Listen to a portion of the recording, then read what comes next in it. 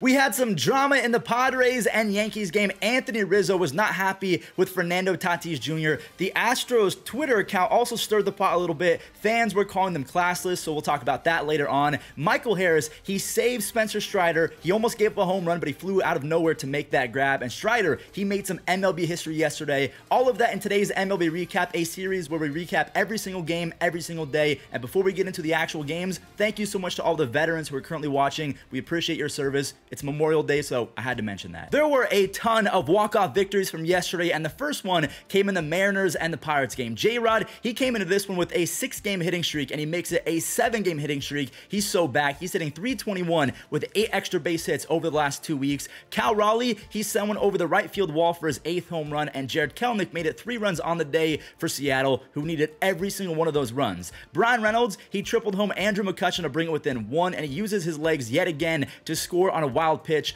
from Paul Sewald. Ji-Won Bae, look at that catch in center field. He robs the Mariners of an extra base hit, and it has to go to extras, where Taylor Saucedo, I think that's how you pronounce his name, he struck out 3 hitters in the 10th inning to give his team a chance at walking it off, and Eugenio Suarez, he cashed in that check. He knocks in RBIs 32, 33, and 34 on that walk-off 3-run home run against the Pirates. The Mariners will be back in 3rd place if the Halos take an L later, so stay tuned for the Angels game. Akil Baddoo, meet baseball. That is a grand slam pimp job for the bad man. He has 3 home runs and 12 RBIs to go along with the near 500 on base percentage over his last 10 starts. Now we're going to fast forward to the 8th inning when Riley Green, he robs Jake Berger what might have been, I'm going to just say that was a double. I don't think they had enough distance for a full-blown home run, probably just a double, but still an insane catch nonetheless. As you can see though, Chicago actually stole the lead, but lost it after Tim Anderson bobbled what would have been a play at the plate. This one's also going to go to extra innings, where Eric Haas lifted a fly ball and the Tigers walk it off. They're playing much better as of late, and they're just 1 game back, or they're going to be 1 game back of the Twins if the Jays can beat Minnesota later on. Here we go, the Cardinals at the Guardians. Josh Bell singled in the game's first run for either squad, and it stayed pretty quiet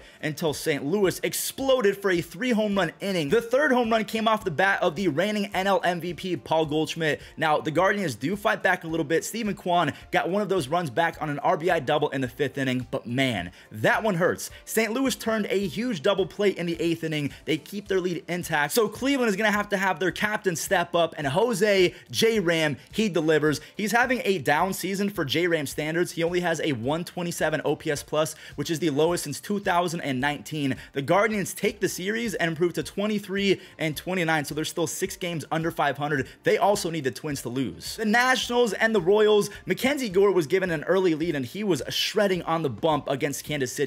He struck out 11 Royals hitters, allowing just 3 hits on the day, and one of those hits, and the only run that he allowed, came on that 420-foot Oppo Taco from MJ Melendez. It is not easy to hit a baseball that far the other way. And good Lord, Edward Olivares, 455 feet. He broke the scoreboard, and he tied the ball game in the process. Michael Massey, can he do it? Yes, he can. That was the 4th walk-off of yesterday's contest, and also it's the final one as the Royals walk off the Nationals 3-2. This was an absolutely insane game, so bear with me because we're not going to talk about every single play and every single RBI, but Isaac Peretta singled home Wander Franco in the 1st, and Isaac ended up with 4 RBIs after a 2-run double in the 2nd, and also a solo shot in the 4th inning. It's now 10-8 Rays when former Dodger Luke Raley robbed Austin Barnes of extra base hits to end the 5th inning. I kind of felt bad for Josh Fleming. The Tampa Bay Rays said, hey, you're going to go out there and you're going to pitch 6 innings no matter what. He had back-to-back home runs later on. I think that was the 2nd time in that game the Dodgers went back-to-back. That was courtesy of JD Martinez and Chris Taylor. That back-to-back ties it at 10 runs apiece, and Josh Fleming allowed 5 on the day. Wander Franco, he grounded out in the 7th to put the Rays up by 1, and Jason Adam, he took over from there. He came in for 2 innings. He got all 6 outs. He has 7 saves on the year. The Rays win by 1 single run, 11-10, in a battle for the ages. Wait, we have back-to-back 11-10 games? All right, let's just get into it. We have a battle of the Mets and the Rockies in Coors Field. This Alvarez kid is really feeling himself as of late, and that bat is no joke. That 3-run, 420-foot home run was his 8th of the season. He's now hitting .310 with 7 home runs and 17 RBIs with a 1088 OPS in the month of May. He's going to get a Player of the Month card in MLB The Show if you guys play that game.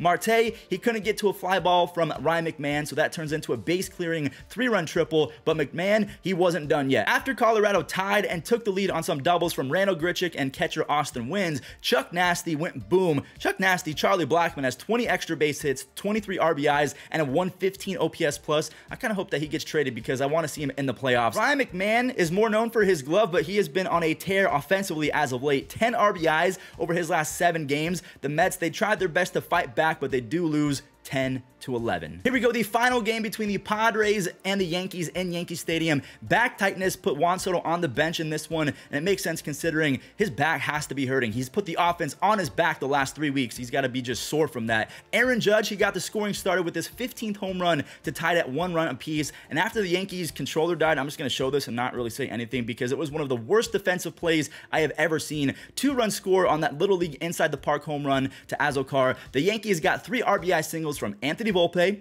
Aaron Judge, and Anthony Rizzo. They grabbed their first lead of the game, and it would have been more, but Trent Grisham, he looked like Spider-Man out there in perfect timing because we know that Spider-Verse is coming out, I think, on the 1st or 2nd. The Yankees got up to 8 runs before the 3rd came to a close when some drama happened at first base in the 6th inning. There was a back pick at first base, Tatis. Apparently, fans were not happy that he did not slide. I mean, Anthony Rizzo, I don't think that this was a bad or malicious play. It just seemed like a baseball play. Maybe you're making the case that Tatis should have slid, and that's why Rizzo got hurt, and that's why he was offended. I don't know, but it seemed like a very normal baseball play to me, and I don't think that Tatis was trying to hurt anyone, but if you think that's glazing, I don't know, maybe you just don't know sports because that was very normal to me, but let me know your thoughts in the comments. Garrett Cole, he was awful, just gonna put that out there. The Yankees win after Harrison Bader bashed his 6th home run of the year. The Yankees win the series over the Padres. The Yankees are trying to keep pace with the Baltimore Orioles, who are also trying to keep pace with the Rangers for the 2nd best record in the AL. I think whoever wins this game will be in sole possession of the 2nd best right behind the Tampa Bay Rays. Austin Hayes, he has been playing like an all-star. That RBI single was Baltimore's first of 2 runs in the 1st, both for Kyle Bradish, who was nasty. He's so underrated. He held the Rangers to 1 run over nearly 7 innings, and there's Austin Hayes again. He's hitting .354 over his last 12 starts, and Felix Bautista, the Mountain, he turned in one of the most dominant innings of any relief pitcher this year. He strikes out the side. He's been so nasty ever since the Orioles traded away Jorge Lopez and made Bautista their closing pitcher. In fact, he's been better than Jorge Lopez. The Orioles win 3-2. All right, so we're going to have some drama at the very end of this game, but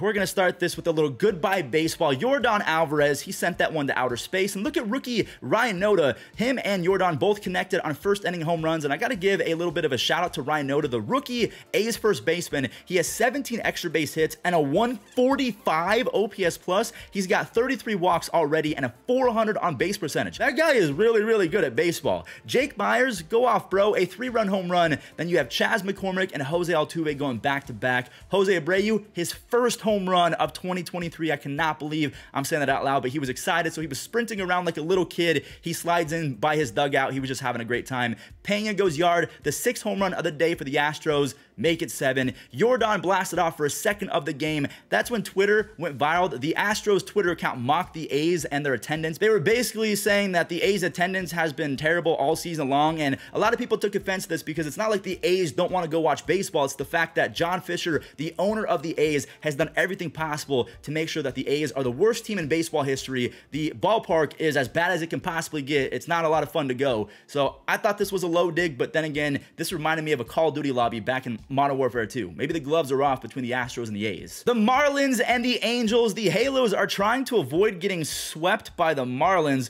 and they had a lefty on the bump, which is not good news because they had to face the lefty killer, Jorge Soler. But look at that web gem. A little behind the bat grab for Patrick Sandoval, and then he makes another great play later on to rob Gene Segura, and oh boy, that one's not coming back. Nick Fortes belts his 3rd home run of the year. He's a pretty decent athlete for being a catcher. He put rookie Yuri Perez in line for the win, and the kid was nasty. Yuri, he's still just 20 years old. He tossed 5 shutout with a few strikeouts. Once he gets the walks in check, it's going to be really tough to get anything going off of that guy. Gene Segura, he laced one the other way for an RBI single, and he threw his bat to the stratosphere. He's hitting 198 on the season with a negative 1.3 WAR, so he was not trying to be disrespectful. He was more of like, finally, I got a base hit. I didn't suck for once. Mike Trout, he had a chance, but that's a wrap. The Halos get swept. They lose 2-0 in the final game against the Marlins. Here we go, the Blue Jays and the Minnesota Twins. The 2022 Gold Glover at first base, Vladimir Guerrero Jr., he saves his pitcher Jose Barrios in the first inning. He dove to rob Minnesota of a run, and then there was a little bloopy from Kirk